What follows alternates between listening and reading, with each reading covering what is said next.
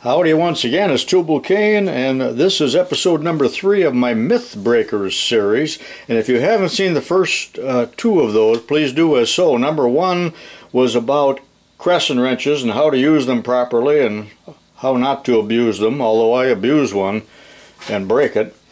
And I was greatly criticized for that, even though I have hundreds of them.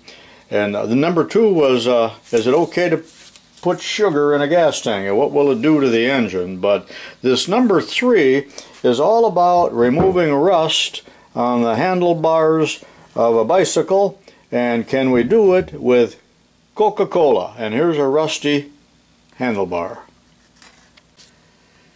When we were kids, we had used bicycles, never did have a new one until I was an adult. And they usually had rusty handlebars because I suppose our bicycles were from the 30s and 40s.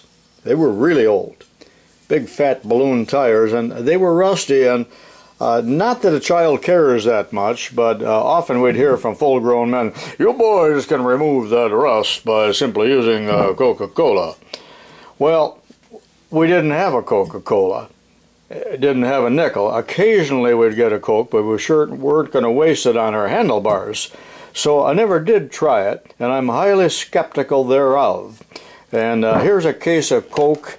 You can, well, half a case. You can get it super cheap. It's probably 20 cents a can when you buy it like this at a grocery store. However, it'll be $2 if you buy it in a convenience store, if you're foolish enough to buy it in a convenience store. And there it is. Of course, we got it in a bottle when we were kids, if we could get it. Now, what's in a Coca-Cola? It isn't really going to tell you much on the can. By the way, it's Halloween time here in Illinois in 2016. But essentially what is in here is 99% carbonated water. That's just water with CO2 in it. High fructose corn syrup, was just a horrible product, even though we're in corn country here, and that's a good part of what our corn is used for. But, and if you want a good Coke with real sugar, you have to buy a Mexican Coke, and they are wonderful. What a difference. I've talked about that before. You know, this is good, but it's nothing like a real Coke with cane sugar. But there's also flavorings in here, and some of it's secret, but there's vanilla, and there's traces of orange and lime and lemon and nutmeg and who knows what else. But we used to hear citric acid was in here. Now, I don't really know if there still is citric acid, but nothing that I mentioned other than citric acid could possibly have any effect whatsoever on rust. This set of handlebars came from a garage sale. It was free. You know, here in America, bicycles are a dime a dozen, and you pick them up along the curb. Kids get a new one when they get rusted. They have no need to remove rust, and I'm going to try to break that myth. I don't believe it'll work. We'll see if you do. And so this was free. I threw the rest of the bike away. But you can get a nice bike for $5 or $10 at any garage sale around here, and I'm sure it's the same around the whole country. And hardly anybody rides a bike anyway. Kids sure don't ride bikes. You don't see them much on the street. But I'm getting sidetracked there because here's what I want to do. I'm going to try removing this rust in several ways. Of course, as a child, you wanted to take some Coke, put it on a rag, and wipe it off. And you were delusional enough to think that that would happen. So I'm going to try several things here. One, I'm going to wipe it here presently with some Coca-Cola. And number 2, I'm going to have to saw this up a little bit into smaller pieces, and then I'll put it in a pan, and we're going to let it soak overnight, maybe even 2 days. I don't like to waste too much time on this, because quite honestly, what do you people think? Is something going to happen with that rust or not? So to start with, let me go over to the bandsaw, and off camera I will remove some of the worst of the rust. And this wasn't very rusty when I bought it. What I did is I threw it in our bushes here in the dirt, and I would throw some water on it whenever I thought of it, right into the dirt. I kind of stomped it in there, and then over a period of the summer, this took all summer to get this much rust on it. Perhaps 3 months I've been working on this, or nature has been working on it. So I think I'll cut off several pieces here that have the rust on it that have come through the chrome plating. This, of course, is steel tubing that has been chrome plated. So I'll do that off camera and I'll be right back. You know, the original Coca-Cola had cocaine or something in it. That's well over 100 years ago. But let's give it a try here.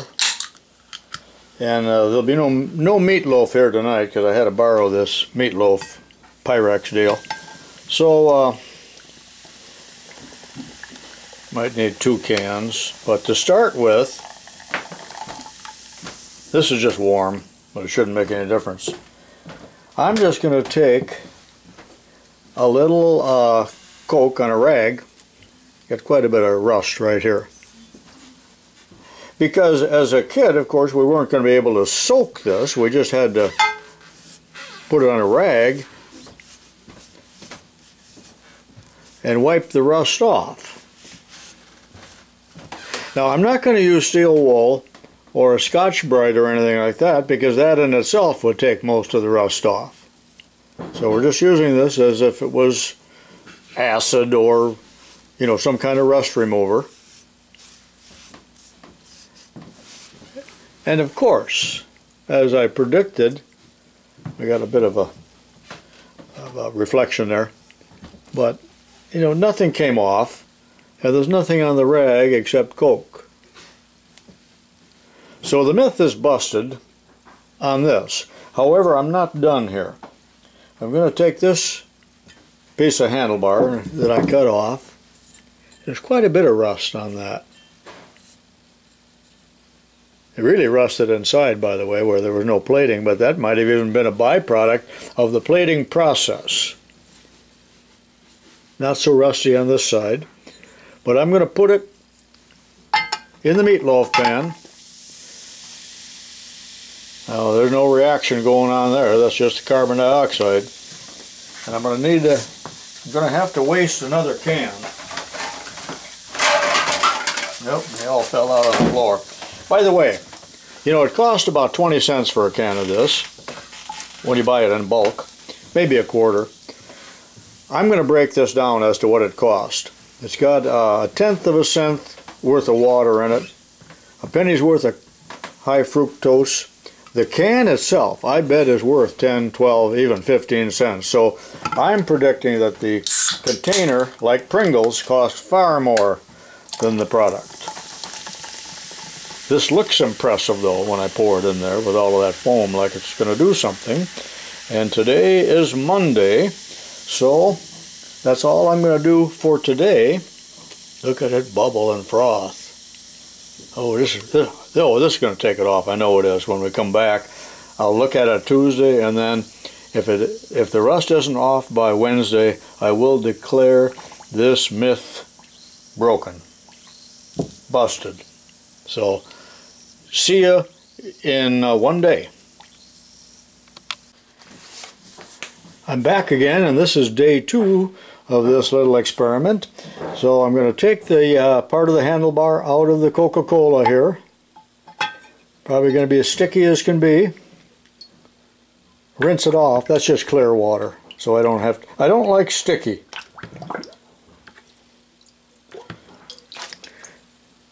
Dry that off just a little bit here. See what we got. And it did not phase the rust.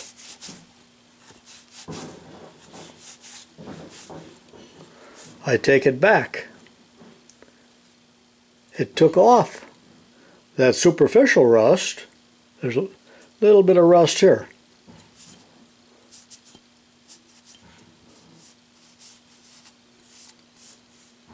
It took off that light rust.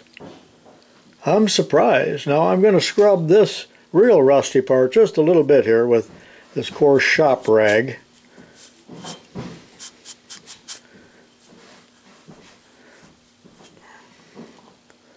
By goodness.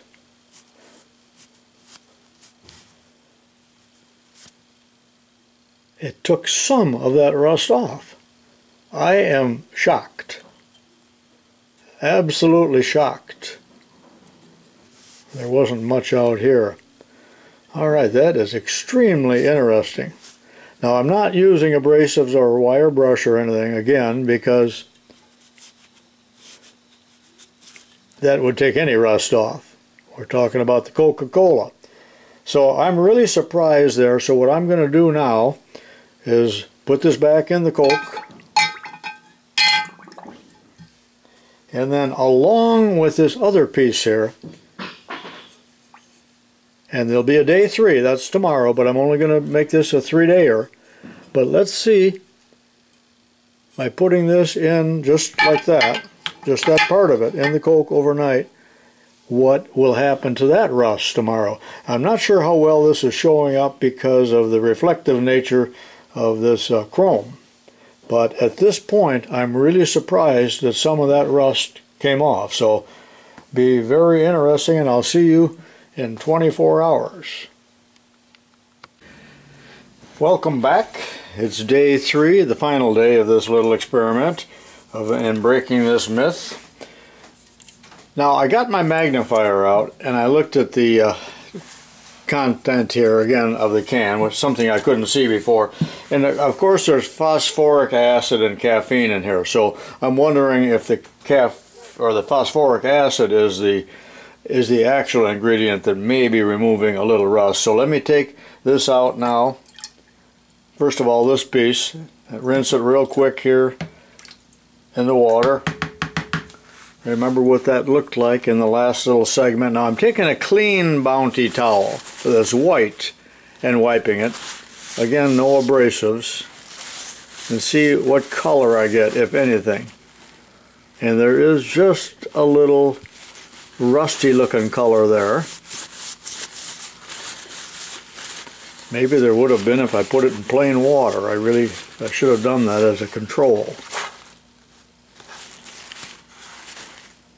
But I do believe that it has removed some of the rust. Now, as kids, some of my friends just painted their handlebars with aluminum paint, which looked terrible and never completely dried. Remember that when you do that on aluminum paint? Alright, there's one other piece in here and then we're done. So that's been in there. That was the original piece that was actually in for 2 days. Let me rinse it one more time. And the rinse water is remaining clear. Let me work on that. Clean spot on the Bounty towel.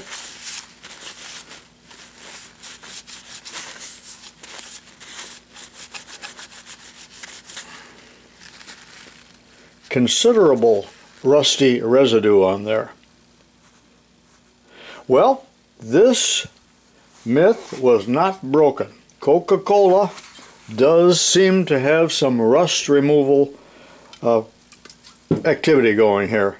Now, I don't expect it to take off the deep pitted rust, and of course it can't do anything where the chrome has failed. You can't bring the chrome back.